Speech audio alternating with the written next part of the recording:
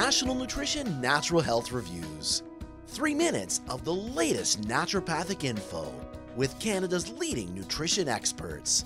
Watch, learn, and get healthy naturally. Hi there, Naturopathic Doctor Jonathan Beatty here, health expert at Nationalnutrition.ca. Today I want to talk about Mercury Detoxification. This is something I do in my practice quite often because I do a lot of neurology in my practice and I run into a lot of patients that have intoxication with this heavy metal called mercury. It's something that we can get from our environment. Sometimes excessive consumption of certain seafoods can lead to mercury intoxication. It's often found as a contaminant in certain, some foods. It can be a contaminant in certain products and a contaminant in our environment itself. So, there's a lot of different ways that mercury can actually get into our system. I talked to many people and oftentimes they had mercury thermometers as kids, and when they broke it open, the mercury would ooze out and they would actually play with it because mercury is known as the liquid metal. So it had these really neat properties of basically being water-like metal. It was like silver water is what it was. And so a lot of people would play with it, not realizing just how toxic it is. And that could be where they got their initial poisoning. And then the human body is not very good at eliminating it. So without support, these people would carry that toxic load of mercury with them throughout their entire life. So how do we know if we've got mercury poisoning? Well, there's a number of symptoms that you may have. The most important thing to understand about mercury is it's a protein poison. It tends to interfere with how nerves are produced, so we get a variety of different neurological conditions. I've seen acute mercury poisoning characterized by pain, tingling, numbness, burning sensations throughout the whole body that just sort of seem transient and moved all over this poor person's body. I've also seen mercury intoxication lead to a lot of developmental issues. I've seen it related to autism spectrum disorders, as well as impairments in cognition and memory loss.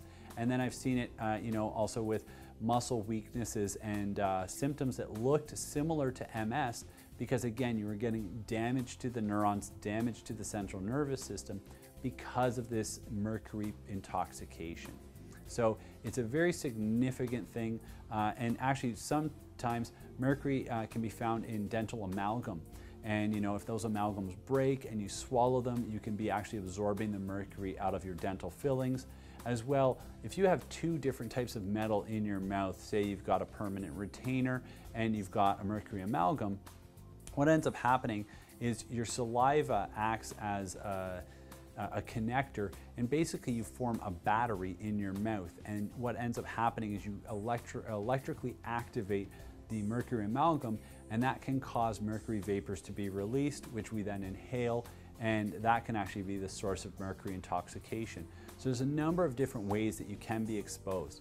If you do have the silver amalgams, the mercury amalgams, and you want to get rid of them, don't just race out to the dentist and say, hey doc, rip these out of my face.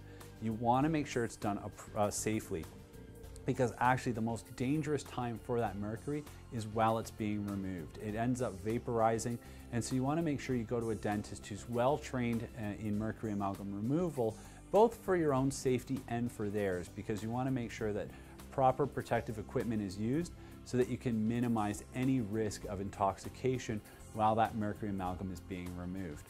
If it's not an amalgam as the cause of the mercury intoxication, you're still going to want to remove it from the body. But what you're going to be looking at is, having to do systemic chelation treatments. So what a chelator is, to chelate means it's a claw. It basically goes in, grabs that heavy metal, tears it out of the body, helps you eliminate it. And so what you want to do is take in a variety of chelating agents that can actually remove the mercury out of your system. One of the most effective for this is a herb called Chlorella vulgaris.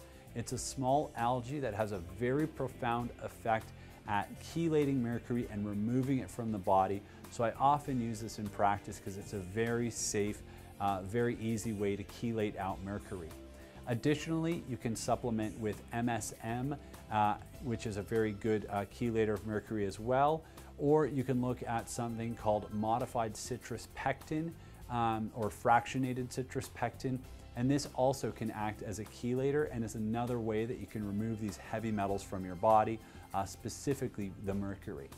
Other things that you would want to do, ensure you've got adequate selenium in your diet. The thing is, your body needs selenium in order for you to metabolize and remove the mercury. And to help the selenium work, you'll probably also want to supplement with some vitamin E, as that improves the effectiveness of the selenium. And then last but not least, buffered vitamin C. There's a few studies that have shown that buffered vitamin C may help your body to eliminate the mercury from your system.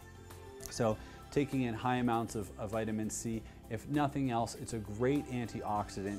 It's great for your collagen, but it may even help your body to manage mercury detoxification side effects, and may even help your body to eliminate the mercury from your system. So in summary, avoid mercury intoxication whenever you can. If amalgam is the source of your intoxication, go to a dentist specifically trained in proper removal of the mercury amalgam, both for your safety and for theirs. And supplement with something like chlorella, some MSM, and some selenium to improve your body's ability to eliminate this toxin from your body. So I hope this video has helped. Check out more of our natural health videos, subscribe, and if you have any questions or comments, post them below. And always remember, knowledge is health.